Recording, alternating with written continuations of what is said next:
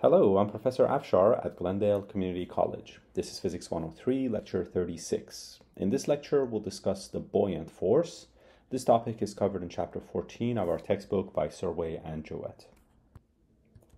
In this lecture, I want to tell you about the buoyant force. But before doing so, let me introduce you to the concept of buoyancy. Buoyancy is the tendency of an object to float in a fluid. And when I say a fluid, I mean either a gas or a liquid. So we might be talking about, for example, a ship floating in water, but we could also be talking about a hot air balloon floating in air. In both of those cases, the tendency of the object, the ship or the hot air balloon, to float is referred to as buoyancy.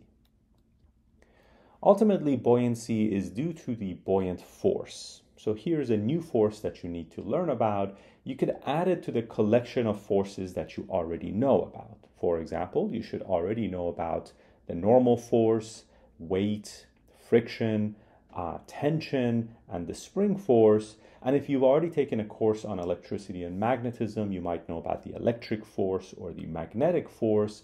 Well, here's a new force for you to learn about. We'll denote the buoyant force using the letter B, and it turns out that the buoyant force is equal to rho, that's density, times g, that's gravitational acceleration, times v, and that's volume. Now, some of these quantities require a little more explanation. In particular, rho is the density of the fluid, not the object. So you might be given a problem where, for example, a block of wood is floating in a tank of water. In that case, the density that gets plugged in here should be the density of water, not the density of wood. Also, V here is not necessarily the entire volume of the object. V here, more precisely, is the displaced volume, which is also known as the submerged volume. Specifically, it's the volume of the object that is underwater, so to speak, the volume that is submerged. It's referred to as the displaced volume because it's the volume of the fluid that had to be displaced or moved out of the way to make room for the object. In the example here, the displaced volume refers specifically to this volume here.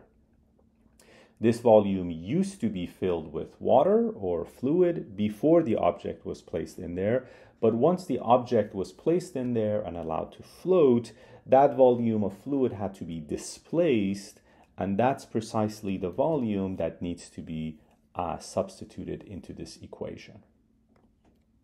Now, this equation is sometimes known as Archimedes' principle in honor of the Greek mathematician and engineer who first described the concept of buoyancy.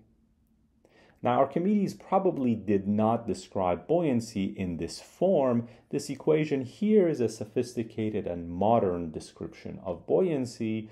Archimedes probably said something closer to this statement. The buoyant force is equal to the weight of the displaced fluid. So starting from this equation, we can basically derive Archimedes' principle as follows. So we know that buoyancy is equal to rho gv. We also know that rho times v is equal to mass. A little more generally, we often define density as mass divided by volume. By rearranging this equation, we can see that rho times v should give us the mass. Now, we are talking about the density of the fluid and the volume of the fluid that is displaced. So really what we should have here is the mass of the displaced fluid. So the subscript df here is just referring to the displaced fluid. You should also know that mass times gravitational acceleration is simply weight. Of course, if we're talking about mass of the displaced fluid, then we should be talking about the weight of the displaced fluid. So this is a useful concept. However, for most of our calculations, we'll be using this modern form of the buoyancy equation. On the previous slide, I introduced you to buoyancy and gave you the formula for the buoyant force, but I didn't derive that formula. It turns out you can derive that formula using concepts that we've already learned, like pressure, and in particular, the variation of pressure with depth. So on this slide, I want to go through that derivation somewhat carefully. The first thing we need to discuss is the fact that a fluid consists of a large number of particles. So if we're talking about a block of wood, for example, floating in a tank of water, you need to imagine that there is a large number of fluid particles, so H2O molecules, and that these molecules are moving around relatively rapidly. These molecules will occasionally collide with each other. Sometimes they will collide with the walls of the container, and now that there is an object placed inside the fluid, these fluid particles will occasionally collide with the object. As they collide with the object, they exert forces on the areas with which they are colliding. So to be a little more precise, imagine you have a cubical block of wood placed inside a tank of water. The H2O molecules near the top face of the cube will collide with that face, and as they do so, they will exert a downward force, which we'll call F1. At the same time, molecules near the bottom of the object will collide with the bottom face of the cube and exert a certain force on that face. That force will be upwards, and we'll call it F2. Similarly, molecules on the left side and on the right side will be colliding with those faces of the cube, exerting forces F3 and F4. Now, we are talking about a three-dimensional object here, so to be complete, you also need to consider the molecules behind the object and in front of the object. And so there are additional forces, F5 and F6, that are also acting on the object. For now, we'll ignore those forces. It turns out to derive the result that we want, it's sufficient to consider these four forces here. Now, these four forces are not all equal to each other. It turns out the force that the fluid exerts on the object depends on the pressure of the fluid. At this point, it helps to recall two important expressions that we've talked about before. First, pressure is equal to force divided by area, and second, pressure varies with depth according to this equation here. Rearranging the first equation, we find that force can be expressed as pressure times area. And since pressure varies with depth, we can now substitute the second equation and find that the force is equal to P sub 0 plus D rho G times A. Recall that P sub 0 was simply the surface pressure, so the pressure at the top point of the fluid. This formula tells us that the forces that are being exerted on this cube are not equal to each other. After all, the bottom face of the cube is at a greater depth compared to the top face, so we expect that the pressure near the bottom is greater, and therefore the force near the bottom is greater. We can make all of that a little more precise as follows. We can say that the force on face 1, that's the top face of the cube, is simply equal to the pressure there times the area of that face. Since that force points in the negative y direction, we're going to write the force vector as minus P1A j hat. So we're adopting a standard xy coordinate system, and we're basically saying that this force is pointing in the negative j hat or negative y direction. Now the pressure at face 1 is related to the depth of face 1. So if we say that the depth of the top face of the cube is d1, then we can say that P1 is equal to the surface pressure plus the depth at that face times the density of fluid times gravitational acceleration. Similarly, the force that's exerted on face 2 is the pressure at face 2 times the area of the face. We are talking about a cube here, so we're going to assume that all 6 faces of the cube have the same area. And then we can say that the pressure at phase 2 is again equal to the surface pressure plus the depth of phase 2 times rho times g. Now calculating F3 and F4 is a little more difficult because those phases don't have a constant depth. The depth changes at different points on those faces. So to figure out F3 and F4, we'd really have to perform integration along that face. However, for now, we're just going to say that F3 and F4 must be equal and opposite. So I'm not telling you exactly what F3 is. What I'm saying is whatever F3 is, F4 is going to be exactly the same, but in the opposite direction. So I'll just say that F3 is equal to minus F4. Now we're interested in the buoyant force. It turns out what we call the buoyant force is just this force. More precisely, it's the sum of these four forces. So the net force exerted by all the fluid that surrounds the object is referred to as the buoyant force. So to calculate the buoyant force, we're going to add F1, F2, F3, and F4. To be complete, you can also add F5 and F6 to this expression here. However, F5 and F6 will be equal and opposite, so they will add up to 0, just as F3 and F4 will add up to 0. So the important forces are really just F1 and F2. So we can take our expressions for F1 and F2 near the top, plug them in here, and we'll see that there are some cancellations. So for example, this P0 will cancel out this P0. We can factor out the rho, the g, and the a. That gives us the rho GA here. And what we're left with is D2 minus D1. Now recall that D2 is the depth of the bottom face and D1 is the depth of the top face. So when I talk about D2 minus D1, I'm really simply talking about the height of the object. If you take the height of the object and multiply it by the area of one face, what you get is the volume of the object. So finally, what we have found is that the buoyant force is equal to the density of the fluid times gravitational acceleration times the volume of the object. Now here I'm assuming that the entire object is submerged, so the V that we have here is in fact the total volume of the object. But if the object is only, let's say, 50% underwater, then this V would have to be 50% of the total volume. So more precisely, this is the displaced volume.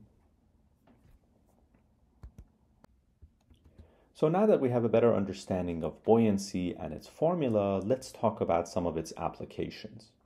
It turns out probably the most important application of the buoyant force formula is in answering a very simple question. Will it float or not?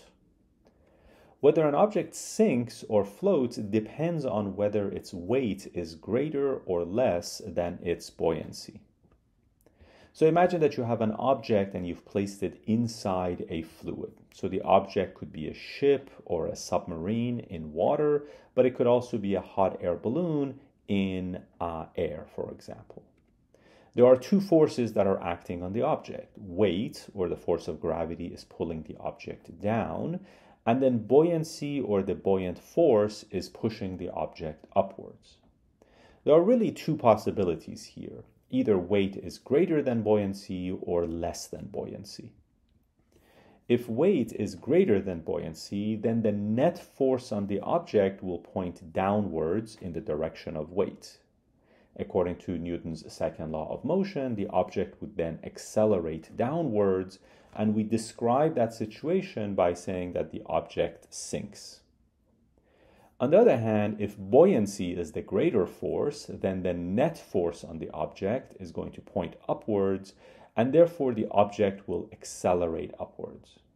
It will continue to accelerate upwards until at some point weight becomes balanced by buoyancy, and then we say that the object is floating there. That would be the situation if, for example, you pushed a beach ball or maybe an apple underwater. If you do that, you'll notice that the apple will not stay underwater. It will actually accelerate upwards. It will pop up, essentially. In that case, the buoyant force on the apple is greater, so the apple begins to accelerate upwards, and it will continue to move upwards until at some point weight becomes equal to buoyancy, and then we can say the apple is in equilibrium, and that's where the apple stays. That's where the apple continues to float from that point on. So let's do a practice problem to better understand the interaction between weight and the buoyant force. A beach ball is placed in water. The density of water is 1,000 kilograms per cubic meter.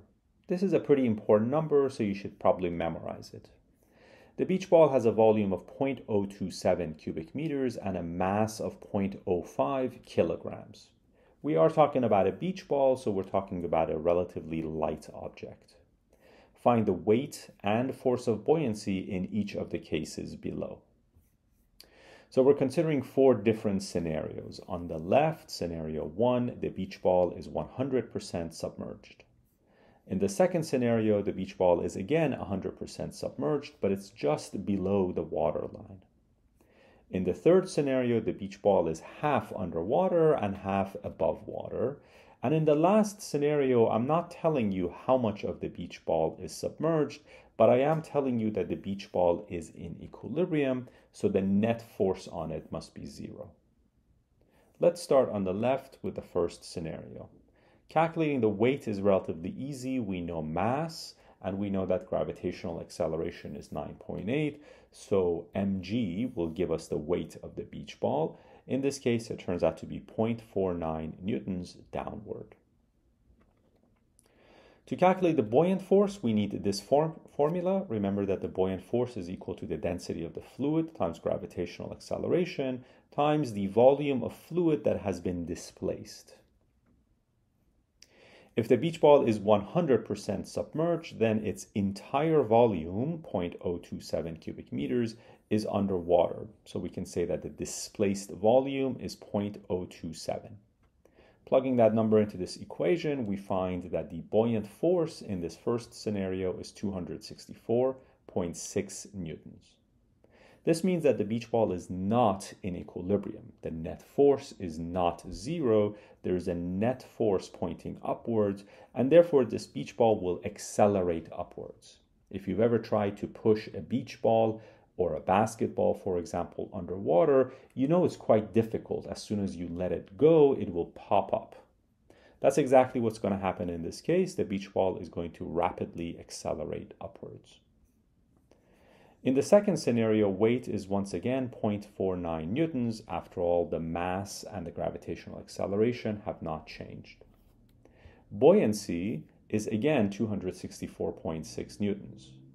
Once again, the beach ball is 100% submerged, so to calculate the buoyant force, the volume that we would plug into this equation would be 0.027. So the force of buoyancy doesn't really care if the beach ball is at a large depth or a small depth. So long as it's 100% submerged, we have the same force of buoyancy. In the third scenario, once again, weight is 0.49 newtons, but the buoyant force is less this time. Only half of the beach ball is underwater, so the fluid volume that has to be displaced or moved out of the way is now only half of the total volume of the beach ball. Substituting half of 0.027 into the buoyancy equation, we find that the buoyant force is 132.3 newtons upwards. So once again, the beach ball is not yet in equilibrium. It's going to continue accelerating upwards. In the fourth scenario, weight is again 0.49 newtons. Now, we don't know how much of the beach ball is underwater, so we can no longer calculate the buoyant force using this formula on the left. However, we do know that the beach ball has finally reached equilibrium. That means the net force is 0. So if weight is 0.49 down, then the buoyant force must be 0.49 pointing upwards. Let's do another practice problem involving buoyancy.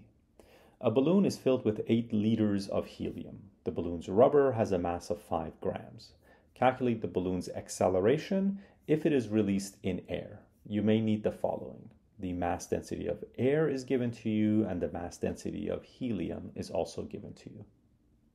So we're talking about a relatively light object here, a helium balloon that is floating in air. So the surrounding fluid in this case is air. The volume of the balloon is given to you as 8 liters. The liter is a unit of volume, but it's not the SI unit of volume. The SI unit of volume is cubic meters, so we'll have to do a conversion there. The total mass of the balloon is not given to you. You're told that the balloon's rubber membrane has a mass of 5 grams, but you have to remember that the balloon is filled with helium, and that helium adds to the total mass of the object. Now, normally you would say that helium is pretty light. We can say that its mass is negligible, but in this case, that's not a good idea. As you will soon see, the mass of the helium inside is a significant fraction of the total mass of the balloon. Let's begin by calculating the volume of the balloon. We know the volume is 8 liters. There are 1,000 liters to a cubic meter. That's an important conversion factor, which you should probably memorize. So we find that the volume of the balloon is 8 times 10 to the minus 3 cubic meters. Next, let's calculate the buoyant force. According to the buoyancy formula, the buoyant force is rho GV. In this case, the balloon is floating in air, so the density of the fluid that is placed in this formula should be the density of air. The entire volume of the balloon is submerged, so the volume of the displaced fluid is actually equal to the volume of the balloon in this case. Plugging those numbers in, we find that the buoyant force acting on the balloon is 9.447 times 10 to the minus 2 newtons. Next, we want to calculate the weight of the balloon. That's the force of gravity that is pulling the balloon downwards. However, before calculating the weight, we need the mass of the balloon. Mass of the balloon is equal to the mass of the rubber membrane of the balloon plus the mass of the helium that's inside the balloon. To calculate mass, we remember that density is defined as mass divided by volume. By rearranging this formula, we find that the mass of the helium is simply equal to the density of helium times the volume of helium. The density of helium is given to you, and of course the volume is the volume of the balloon. And so we find that the total mass of the balloon is 6.331 grams. So notice that the balloon consists of 5 grams of rubber and approximately 1.3 grams of helium. Now we can calculate the weight of the balloon. Weight, of course, is simply mass times gravitational acceleration, and we find that the weight of the balloon is 6.205 times 10 to the minus 2 newtons. Now notice there are 2 forces acting on the balloon. Weight is pulling the balloon downwards, like so, and of course, buoyancy is pushing the balloon upwards like so. In order to calculate the acceleration of the balloon, we need the net force on the balloon. The net force of the balloon is found by adding these 2 forces. But of course, one of them is negative, so we can find the net force by subtracting weight from buoyancy. Once we have the net force, we can calculate the acceleration using Newton's second law of motion. According to the second law of motion, acceleration is equal to the net force divided by mass. Net force is B minus W.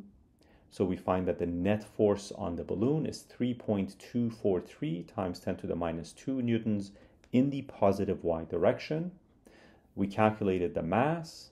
Taking the ratio, we find that the acceleration of this balloon when released is going to be 5.122 meters per second squared upwards. And that is the end of this lecture. Thank you for your attention.